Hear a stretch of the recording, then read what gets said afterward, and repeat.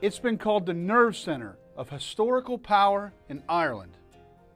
There have been defenses built here since the time of the Vikings, at least 1,000 years ago. Parts of the original castle built 8 centuries ago still stand, and since its construction has been a location of major historical events in Ireland. This is a brief history of Dublin Castle in Dublin, Ireland.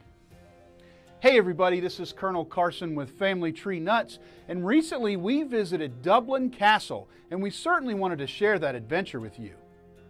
We make all kinds of history videos, most of them in the United States, but we have several in other countries, so if you like these types of videos, be sure to subscribe to our YouTube channel and click that bell so you don't miss our latest videos.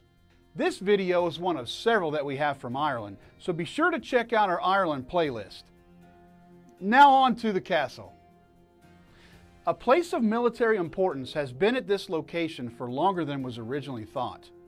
In 1986, while doing renovations under where the Powder Tower once stood, ancient walls of defense were found that were built by the Vikings, likely more than 1,000 years ago. The history of the Vikings in Dublin is one that is evolving all the time, and more things are being discovered about them every year. It is really unknown as to how long in human history that this site has been of importance. Dublin Castle began to be built in the year 1204, over 800 years ago, as a fortress by the order of King John of England. Yes, that King John, the brother to King Richard the Lionhearted, and the same one that you might remember from the legendary Robin Hood story. He is also the same King John who signed the Magna Carta. That's how old this castle is. The castle was the fortress of the Viceroys of Ireland, who were the representatives of the King of England and later Great Britain. The fortress had 4 corner towers and a central courtyard that stood intact until 1684, when a fire severely damaged the structures. Some of the original work still exists today, including the Record Tower. The area was built up again following the fire and became a Georgian palace.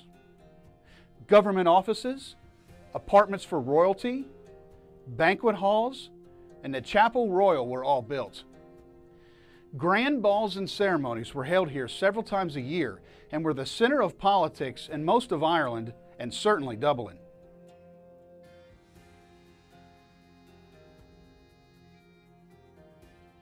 The large courtyard held military formations and parades, as well as several other important events.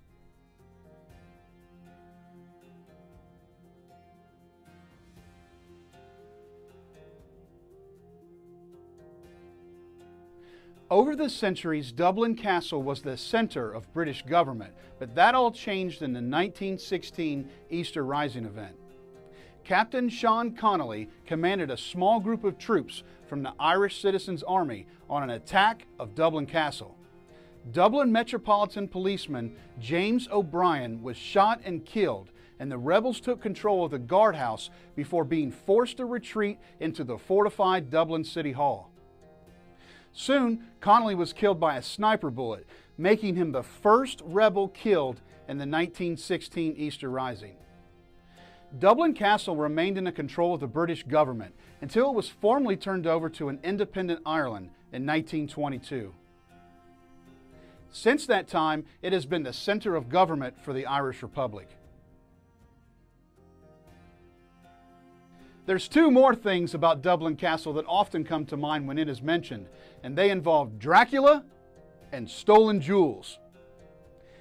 Dublin Castle was once the place of employment of Bram Stoker, who worked as the clerk of inspection. His father worked at the castle for 50 years. You may remember Bram Stoker as the author of Dracula. I wonder if he knew how big that character would become in modern times. Also, in 1907, the diamond chains of the Office of the Knights of St. Patrick were stolen from the ground floor library of the Office of Arms. These jewels, that are often referred to as the Irish Crown Jewels, have never been found, and the crime has never been solved. If you have Irish ancestors, maybe you better check Grandma's attic to see if the jewels are hidden there. I know only a small part of Dublin Castle, the Record Tower, puts you in mind of medieval times, but the history and importance of this site cannot be denied. What are your thoughts? I'd love for you to comment below what you think about Dublin Castle. Do you enjoy thinking about its early history, its later balls and ceremonies? Or do you think about its more recent history, like the castle's part in the 1916 Easter Rising? It is certainly an amazing place, and one that you will want to see for yourself if you can.